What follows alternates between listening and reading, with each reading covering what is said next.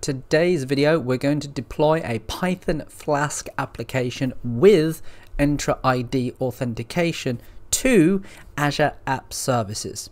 So let's get straight into it. So over here I have my Python Flask application, and what this is actually going to do is it's going to make a request to a specific endpoint variable. That endpoint variable is actually going to be the me point on the Microsoft Graph API. So it's going to get information about the currently logged on user and just display that. Let's see what that looks like in test. So on my terminal, I just need to run this command to test this application locally to see if it's working. I can now go to localhost on port 3000 and we can see that I can log on. This is actually having trouble signing me on because I have not registered this application correctly within Azure yet. So let's go do that so we can test this properly. So over here in Entra ID, I need to first perform an application registration. So I'm going to go to app registrations on the left hand side here. I'm going to click new registration. I'm going to call this Python Flask app. This is going to be for a single tenanted application, and the redirect URI, this is going to be testing locally. So I'm going to want to grab this local host over here for this local test, and this is going to be a web application. I'm now going to register that application and it is going to create me this Python Flask application registration. I now need to go and grab this client ID over here. I need to put this into my environment variables, as this is the client ID of the application registration. I now also need the client secret. So I'm going to go into here, I'm going to go into certificates and secrets, and I'm going to create a new client secret called secret. This is going to expire in 180 days, and I'm going to look at the value of that secret and copy it. I'm going to put the value of that secret directly over here into the code itself, and I'm going to save that so those environment variables are correct. What I also need is I need this permission here, user.read, for the application itself. So let's set that permission inside the Azure portal. Back over here on the Python Flask app application registration, I'm going to go to API permissions. We can see that user.read is available to us, and I'm going to grant admin consent for the entire tenant. So everybody who logs into this application will automatically be consented for user.read to the Graph API. Let's go test this locally. So I'm going to now retry that test. Let's go to localhost on port 3000 and we'll log in with my MyAdmin account. Once that is authenticated, we can see the Python web application is running, or the Flask web application is running, and it says welcome MyAdmin. If we go to call an API, this is going to use user.read to call the profiles about the MyAdmin user. So we can see down here the preferred language is ENGB because color has a U in it, and it's aluminium, not aluminum. You can see the name is MyAdmin, the given name is Mike, and this has pulled all this information directly from the Graph API and the currently logged on user. So that's working locally. Let's deploy that to Azure. Okay, so now I need to test this online by deploying an app service. I can do that very easily here from within VS Code if I have the Azure application extensions installed. So now if I go into App Services and I go to create a new web app down here, I need to enter a globally unique name for this. We're going to call this Python Test App Mic. And we're going to create a new resource group called Python Test App Mic. That's fine. And we're going to select the runtime stack of Python 3.11, which is the version of Python that this environment is using. We will deploy this to UK South, and we will create a new app service plan called Python Test App Mic. We will deploy this onto an S1 standard tier here rather than the basic tiers, because the basic tiers are actually quite slow. So this is just a demo. This will work perfectly fine for now.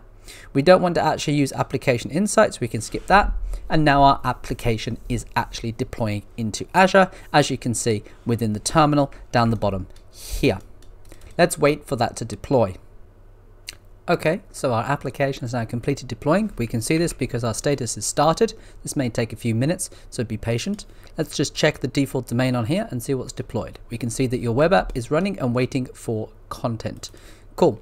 So now what we can do is we can actually deploy our application to our web app. So let's begin that process.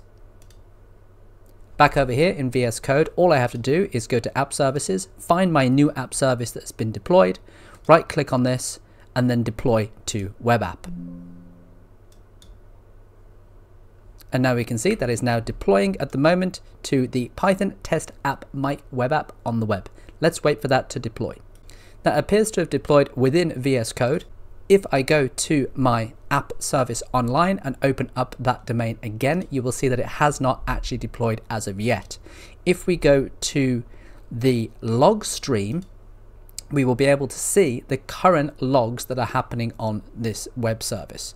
There will be a lot of information flowing past here, and we will need to wait until this log service is complete, or we will need to wait until this deployment is complete before we will actually see this Flask web app represented online. This could take a few minutes for the app service to actually build the Python Flask web app. So let's wait for that to deploy.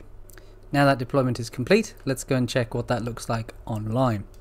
So if I go back to the overview and go back to my test app, I get an authentication error. This is because the environment variables have not been actually uploaded to the application.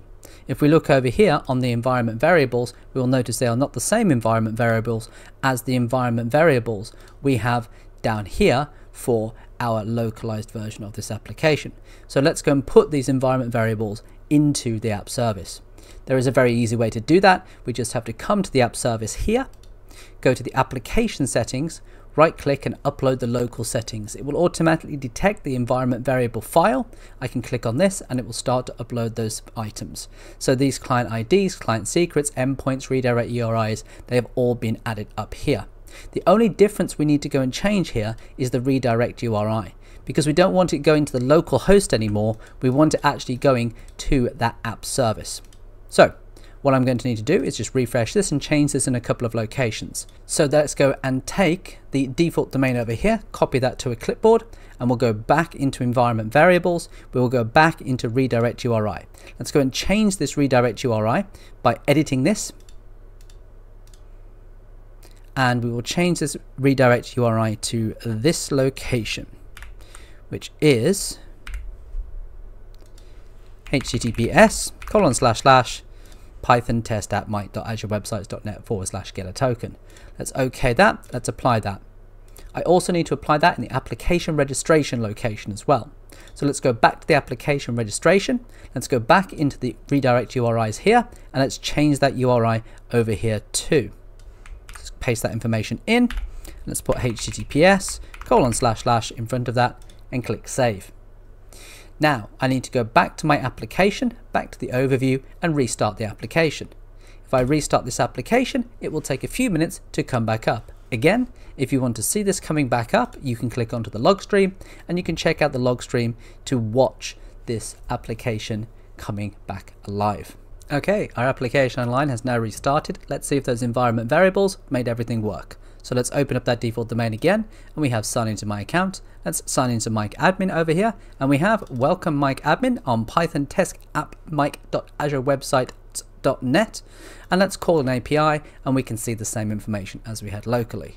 So that kind of concludes deploying a Python Flask web application into Azure App Services with authentication with Entra ID. I'll hope you join me next time for more Azure tutorials. Goodbye. And you know the routine, hashtag like and subscribe, and I hope you enjoyed this video and will join me next time. Goodbye.